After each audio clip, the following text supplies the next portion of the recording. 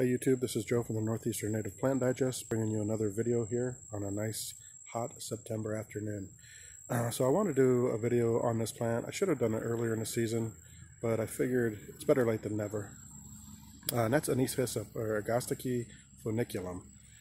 This particular plant is a member of the mint family, and it's a very good plant for pollinators. This plant has been blooming literally for probably almost 2 months.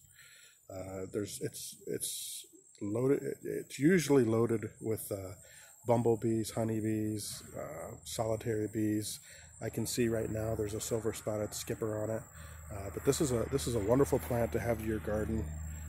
This thing will reseed itself. It's pretty hardy, pretty drought tolerant. I haven't watered this thing at all this year, and it looks great. Like I said, here we are at the end of September, and it still has a lot of activity on it. They're easy to transplant.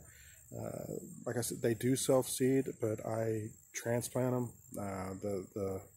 The pretty viable. They're pretty hardy to transplant. I've never had a problem transplanting them. They don't do well. They don't do really well in the shade. They like full sun. I have some over on the east side of my house, and gets a lot of shade over there. And they do grow, but they're a lot more leggy. They're not as thick and as full, and the flowers don't seem to be as robust as these. You can pull these off and smell them. Very aromatic leaves.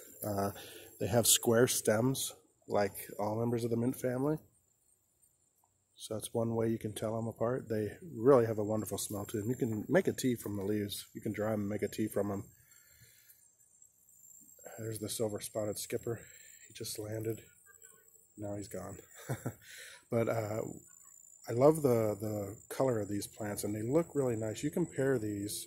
The black-eyed Susans are pretty much almost done here, but they look really nice paired with black-eyed Susans. They look really nice paired with butterfly weed, oranges and yellows. They're going to look really great in the garden with those. There's also a chartreuse variety. I have some over here. They're kind of taking a hit right now on this side. This is the west side of the house. Gets a lot more sun. I did water these just because it's been so dry here. But these attract a lot of pollinators too. And these are really pretty. You can pair these with some plants that have a lot of dark green foliage. They bring a little pop of color. Now this whole bed I did a video on earlier. It's really looking pretty rough. The liatris and all that's done. Most of the black-eyed Susans are done. I'm going to be redoing this bed. My initial vision for this bed was just to be butterfly weed. I'm going to do butterfly weed and lead plant. So I'm going to be redoing this bed, pulling everything out and transplanting a lot of stuff. So I want to have the orange butterfly weeds popping with the purples of the lead plant, the shrub variety, or not the shrub variety, the little woody shrub variety, not the tall shrub variety. I'll do a video on that later. But even the lead plant has a little bit of orange in it, so you're going to get a really nice combination of oranges and yellows. But there you go. If you're looking for a real hardy plant that's low maintenance, easy to care for, has a wonderful fragrance to it, and is very attractive to bees and stuff like that, get out and get some hyssop, plant it in your garden, and you'll be happy you did. So have a great day.